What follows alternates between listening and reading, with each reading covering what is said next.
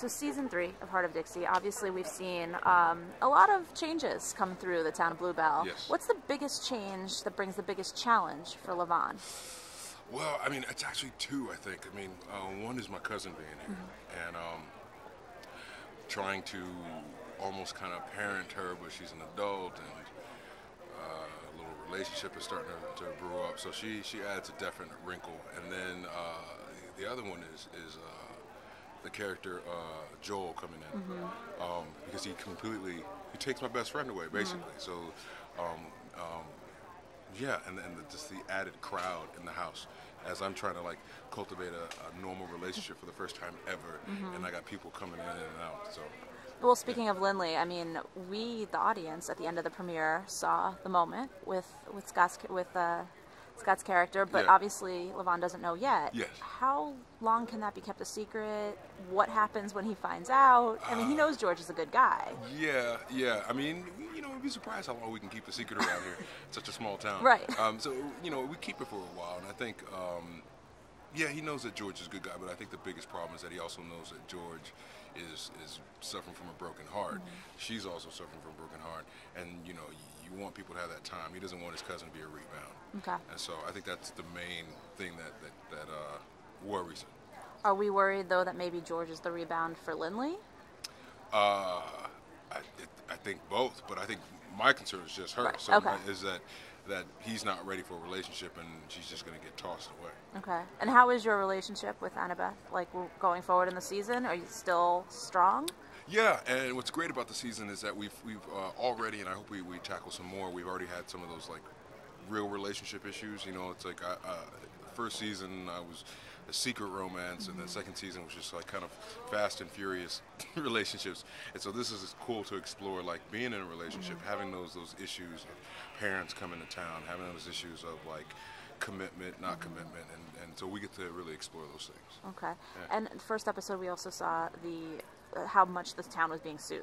So what are the challenges for Lavon as mayor this season? Are we seeing a lot more of outside forces? We are. We're getting into. We expand upon the rivalry between Bluebell and Fillmore, and me and Mayor Gainey, and that just escalates, which also I enjoy. We get away from so much relationship stuff and get into town business and mayor stuff, and actually the next episode we start tomorrow, which I can't talk about, has like an actual serious issue with it that's all about the town. And what's also cool is that it doesn't, I don't even know how it's going to work itself out, because it doesn't get resolved in one episode, so it's fun.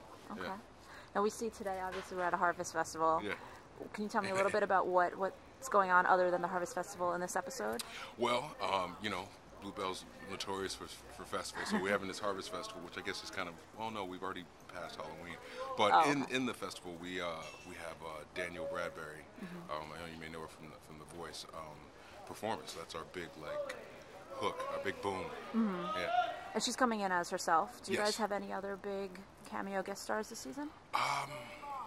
As far as themselves, we always have musical Oh, not necessarily artists. as themselves, just in general, like guest stars you're excited for.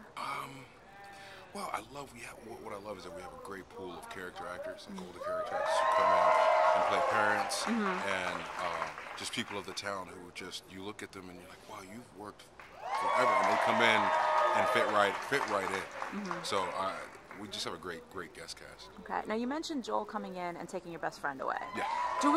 What is Lavon's his relationships with the guys look like this season? I mean, like Joel comes in and theoretically could fit into the group, but it seems like you're saying that's not necessarily the case. Well, when he first comes in, we realize that we don't actually like each other, so we have to get over that hurdle, and it takes us a while to get over that to find, because we have nothing in common. I'm a Southern football player, and he's a New York writer, and I think oh no, that didn't come up in the first episode yet. But anyway, you discovered that we're not fans of each other, and so that obviously like creates a bit of a wedge. But I mean, like anything else, we get over that. Is there a little bit of a side drawn because Wade still has feelings for Zoe, and you're so close with Wade?